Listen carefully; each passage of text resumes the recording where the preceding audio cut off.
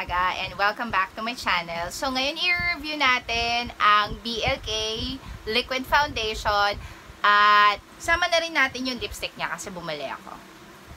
Ito-try natin to for 1 week. Tingnan natin kung ano magiging result sa face ko. So this is how the packaging looks like. So may tatlong shade lang siya. May light. Itong kinuha ko ay medium, and then yung deeper skin tone. So, tatlo lang yung color nila.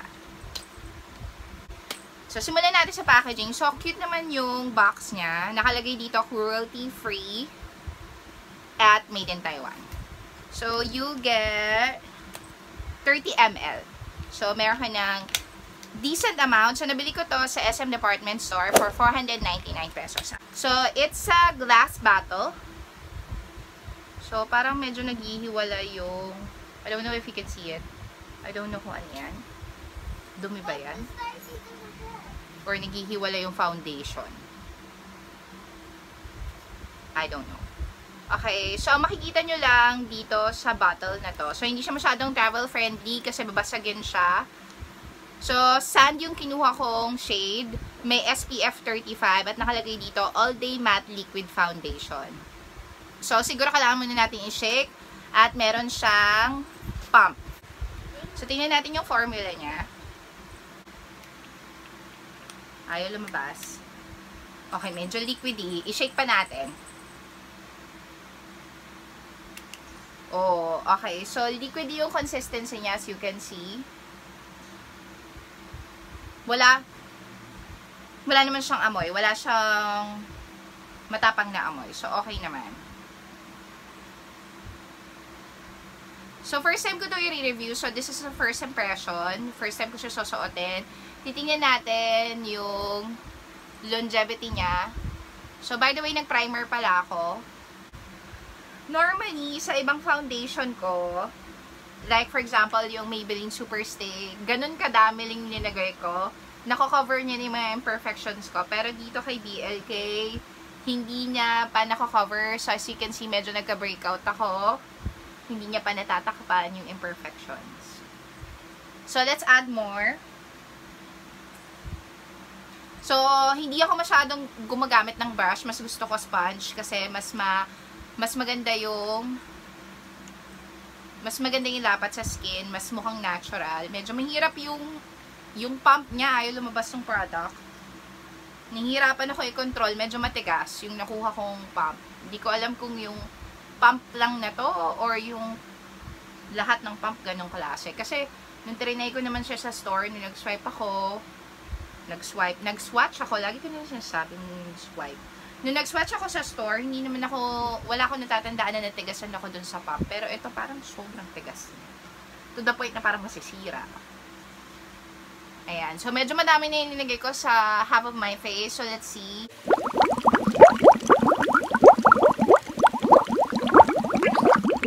So, right now, with an additional foundation, hindi niya pa rin natatakpan yung imperfection ko. Let's try to add one more layer and let's see kung matatakpan niya ba yung acne mark ko.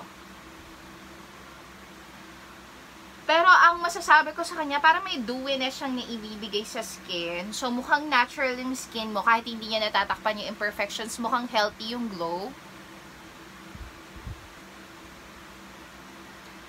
Let's add one more. Let's see kung mabibuild up ko yung coverage.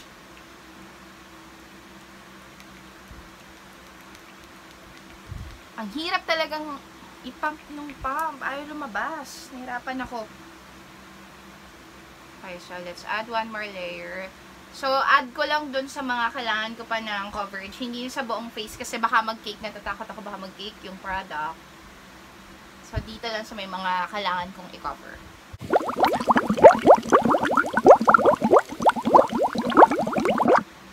So, same result. Hindi niya pa rin natatakpan yung imperfection ko. So, as you can see, yung mga imperfections ko, nandyan pa rin, nakikita pa rin. So, tatapusin ko lang yung kalahati ng face ko and I'll be right back. Okay, welcome back, Budgetarian. So, nakikita ko yung face ko right now after putting Actually, medyo 3 layers na yung nagawa ko dito. Dito, hindi masyado. Parang siguro mga 2 layers lang. Or 1 layer lang yung linagay ko. Kasi hindi masyadong marami yung acne mark ko dito. So, feeling ko kapag wala naman kayong itatag ng imperfections, okay na okay itong foundation na to ng isang layer lang. Pero kung meron kayong mga imperfections, like for me, may mga acne mark ako, so kailangan kong i-hide siya, so kailangan ko pang i-build up at least 2nd or 3rd layer. Sabi dito, all-day matte siya, pero I disagree with the all-day matte kasi nakikita ko may sheen siya dito. Ayan o, makikita niyo pag natatamaan ng ilaw, makintab siya. So, hindi siya matte. So, may konti siyang glow na naibibigay, pero okay naman, for me, okay naman. Kaya naman yan iset with powder. So, medyo i-zoom in ko kayo, guys. Okay, so nakikita pa yung imperfections ko dito. Kita pa, ayun yung acne mark ko, kita pa. So, pero pwede naman paraanan yan. Pwedeng lagyan ng concealer. Yung mga mag-spot conceal ka na lang. Magaan siya sa mukha, hindi, parang wala kang suot, ganun yung pakaramdam. For me ha, hindi siya malagkit. So, I will try to set this with powder and I'll be right back. Kompletuhin ko lang tong look na. Nakalimutan ko pala sabihin kasi kanina, nung dinetry ko yung product, sabi ko, di ba liquid di siya? Pero, yung mga sumunod na pump ko, hindi na. So, ipapakita ko sa inyo, guys. Yung sumunod, hindi na. Medyo thick na yung consistency. Kaya siguro nahihirapan din akong i-pump siya kanina. Kasi medyo thick yung consistency niya. So, tingnan nyo. Diba? So, hindi na siya nagde-drip. Kanina, bumabagsak siya na ganun eh. O, so, kailangan nyo lang alugin before nyong gamitin. So, that's it. I'll be right back.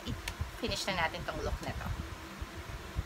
Hi, vegetarians! I'm done with my look. So, suot ko na yung foundation for almost an hour. Sinet ko na rin siya with powder. So, as you can see, meron siyang healthy glow.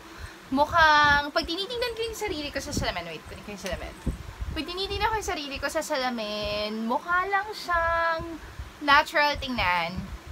Yung foundation. So, medyo na all out ka na naman na aking pag-blush on as you know me. Kailangan blush on. Okay naman siya nung sinet ko siya with powder. Mas magaan siya sa mukha after ko iset. Hindi naman siya malagkit kanina nung in-apply ko yung BLK foundation.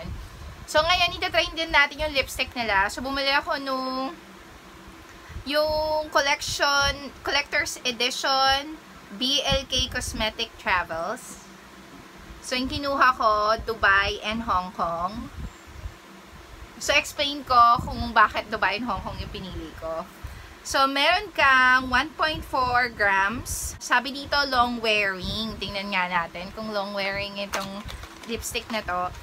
And, super cute siya kasi sobrang liit lang. So, pan-travel size talaga. And, I think masusulit nyo yung lipstick. Kasi,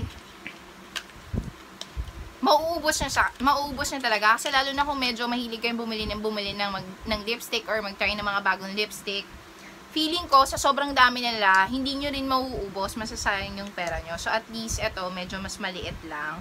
Okay, so I have here the yellow one. This is Dubai. Okay, so let me do a swatch.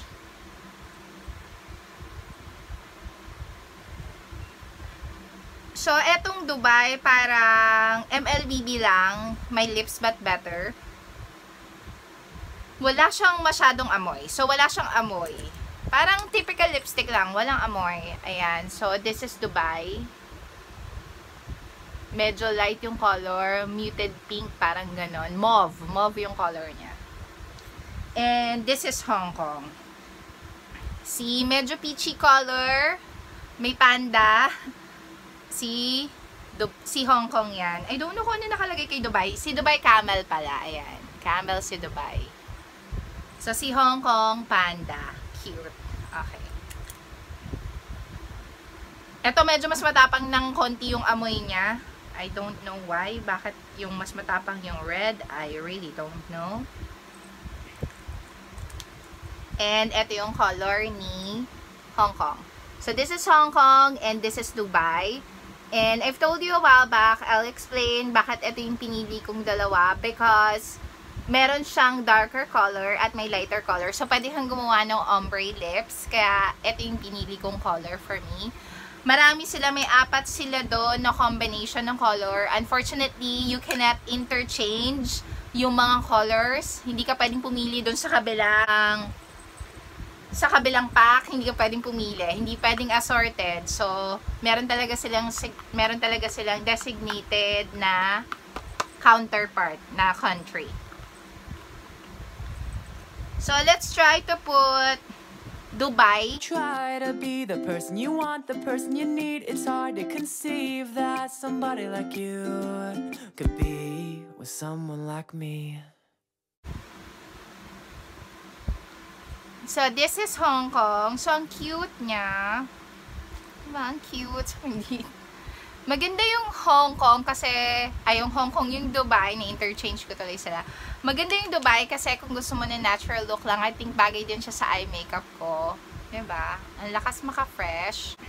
Yung feeling niya sa lips, alam mo yung parang may wax ng konti. So, ganun yung nararamdaman ko. Okay, so let's try Hong Kong. Ginamit kong pantanggal ng lipstick, regular wipes lang. So, mabilis siyang tanggalin. Guys, kapag binukos niyo pala yung product, so ganyan lang siya kalaki. Super mini lang talaga. On the other side, the more I think, the more I wish that we could lay here for hours and just reminisce on the good, the bad, the ugly. Okay, so this is Hong Kong. Ang ganda din ng ano niya, ang ganda din ng opacity niya kasi parang isang swipe mo lang na ganun sa lips mo, lumalabas na agad yung color. So, this is Hong Kong on my lips. 2 swipes yan. So, okay naman yung color. Hindi siya sobrang red, striking red. So, but that's Hong Kong. So, ayusin ko lang yung look and then babalikan ko kayo. So, mamaya makikita nyo ombre na yung lips ko. I'll be right back. This is my final look, everyone. I'm happy knowing that you are mine. The grass is greener on the other side. The more I think, the more I wish that we could lay here for hours and just reminisce. Ooh. Okay. So, isa-isayin natin yung first impression ko dito sa mga product na trinay ko.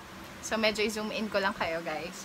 So, first impression sa BLK Foundation, hindi siya matte for me, pero okay siya kasi ang ganda ng glow na naibibigay niya sa skin ko, parang natural lang, parang fresh, medyo mukhang hydrated yung face ko kasi this past few days, medyo feeling ko dehydrated yung face ko, parang sobrang hindi ako dry skin, pero parang ang dating ganon. Nag-oil up pa rin, pero parang dry yung mga certain parts ng face ko. Pero with the BLK Cosmetics, hindi niya na-highlight yon. So, parang feeling ko mukhang hydrated, well-hydrated yung face ko. Mukhang healthy. Yun nga lang, kung naghahanap kayo ng coverage, hindi siya full coverage. So, light to medium coverage lang ang naibibigay ng BLK Foundation. So, huwag kayong maghanap ng full coverage. Siguro pwede kayong mag-bank on sa mga magagandang concealer to spot conceal. So, medyo nakikita pa rin yung mga imperfections ko, but that's fine with me. I'm okay with that. Hindi naman ako sobrang nako-conscious dahil meron akong imperfection. So, everyone does. Okay. And yung lipstick, ang ganda nyo. So, naka-ombre ako, pero hindi ganun ka-ombre kasi hindi ganun ka-dark yung red ng Hong Kong na shade na nakuha ko. I think you can choose much darker para makagawa ka ng ombre lips. So, tingnan natin kung magtatagal siya kasi magde-dinner kami. Let's see kung mag-hold up yung lipstick kasi sabi doon, long-lasting yung bullet lipstick. But overall, first impression, I like the product. $499 yung foundation. Almost the same price as the Maybelline, yung ibang mga foundation na available drugstore. So, medyo ka-price naman, hindi nagkahalo. $499, I think it's a decent price for a foundation for 30 ml. I'm okay with that. Matagal ko na yun magagamit. So, I'm okay with the price. For the bullet lipstick, Medyo mahal siya ng konti. Makakahanap kayo ng mas mura. Pero let's see yung performance. Baka naman yung $399 worth it naman, diba? At saka meron ka na kasing dalawang shade. Kasi yung normally yung 120 ba or 180 sa ibang mga drugstore makeup, isang shade lang yon. So eto may dalawa ka na. Let's see kung maglalast lang siya sa lips natin para at least mapanindigan niya naman yung $399. That's it guys. I'll be right back. Okay, so time check. Kumain na ako ng chicken. So that's my lips. Nag-iwan naman siya ng taste pero wala na siya after kumain.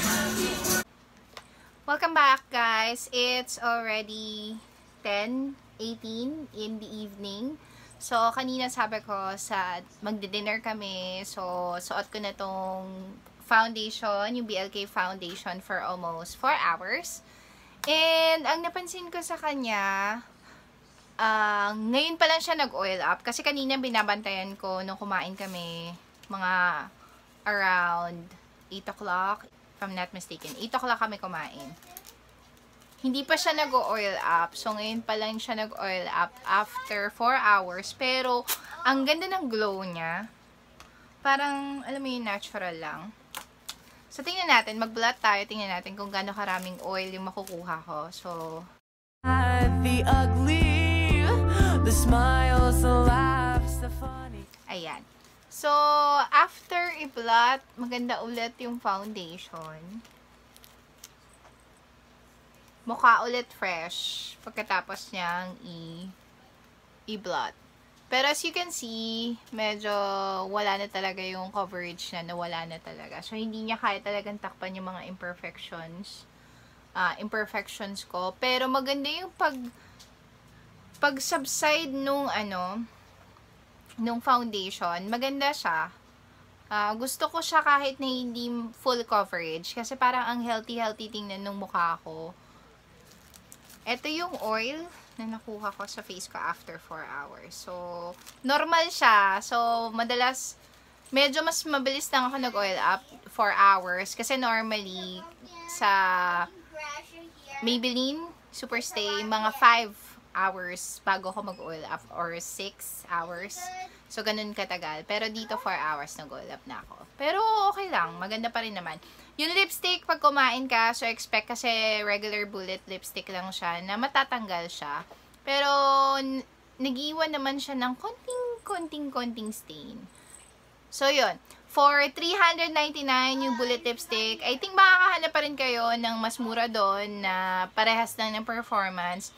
Pero, maganda naman siya. So, I'm fine with it kasi hindi niya na-emphasize yung mga yung dryness ng lips ko. Kasi medyo dry siya. Hindi ako nag-scrub.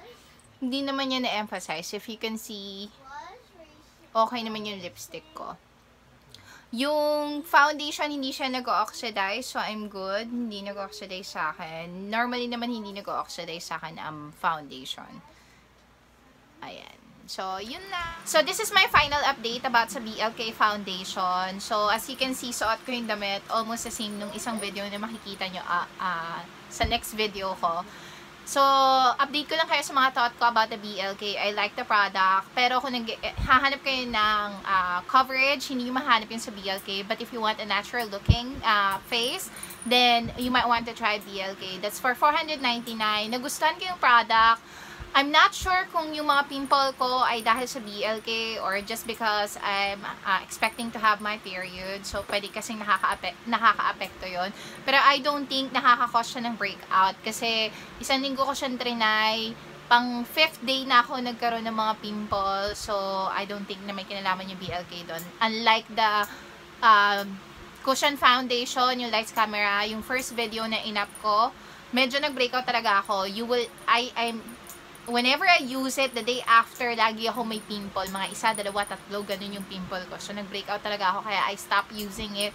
Alam ko maraming may gusto doon, pero I'm really sorry, hindi talaga siya nag-work sa akin. So, if you want to see those videos, then just check the link. I'll put it down below on the comment section para mapanood nyo pa yung mga ibang uploads ko. So, I hope, yun lang for the BLK. So, I highly recommend BLK kasi maganda siya sa face, parang natural lang. So, I hope nakatulong tong video na to. So, mga vegetarians, don't forget to like, subscribe, share to your friends, and hit the notification bell para ma-update kayo sa mga bagong videos ko. Marami akong mga biniling products na hindi ko pa na-try back in 2018. So, we're going to try it all. So, abangan nyo pa yung mga bagong videos ko. That's it, vegetarians. I'll see you again on my next video. Bye-bye! Sure, you're looking at me thinking